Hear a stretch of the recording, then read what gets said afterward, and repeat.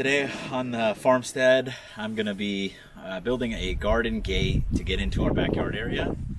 I'm pretty excited about this project. We've lived here for a couple years now, and I've dealt with this little fence that I put up.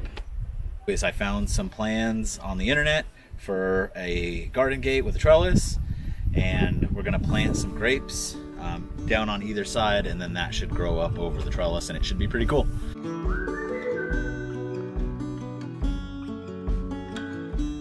So the first step in the process is I'm going to notch this 6x6 to accept a 2x8.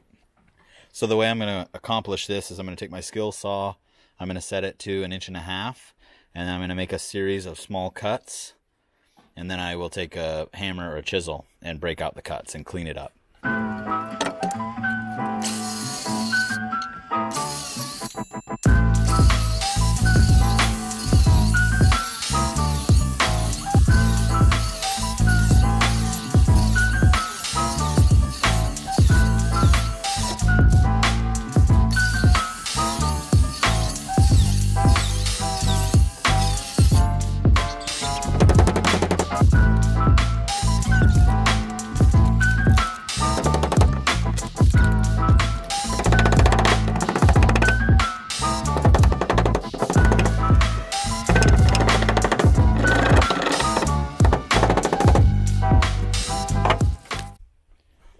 Here's what you end up with. You notch both sides for 1.5 inches so that you can put a 2x8 here and a 2x8 here.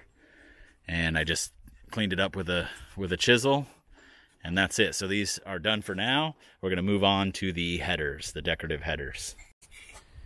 This is how I've laid out the top.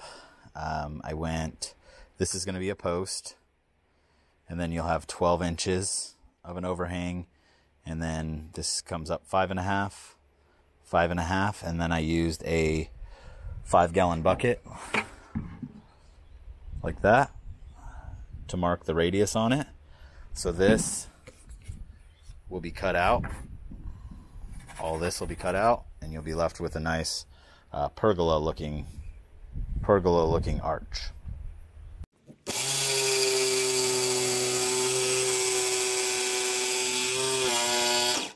I'm gonna router this. The directions or the plans don't say to router it, but I think it's gonna give it a little bit more finished look than this straight rough edge.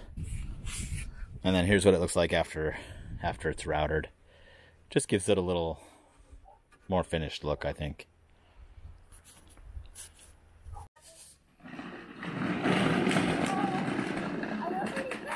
Wow, that was pretty fast.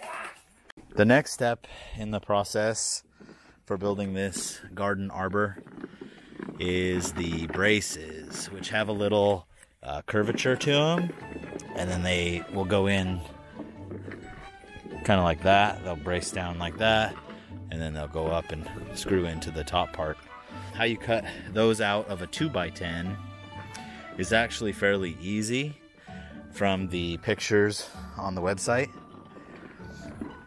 What you'll do, take your framing square and line it up like that to where both the corners touch here and here, and then you're going to mark the outside dimension. Throw a nail in 20 inches from your board, hook your tape measure on it, pencil on 24, and run it across like this and put a mark, and then go back to the center, put it on 29, and then go across and make a pencil mark. And that's going to give you your 2 arches. So yesterday I set the posts in some fast setting concrete. I dug the holes down about 2 feet deep. With these arch pieces that we cut out, I stained these, and I just stained these, so these are still a little bit wet. But these go up, and I put mine in like this. So this one mounts to here, and then I just held it straight and mounted it over here. Here's how the notch came out.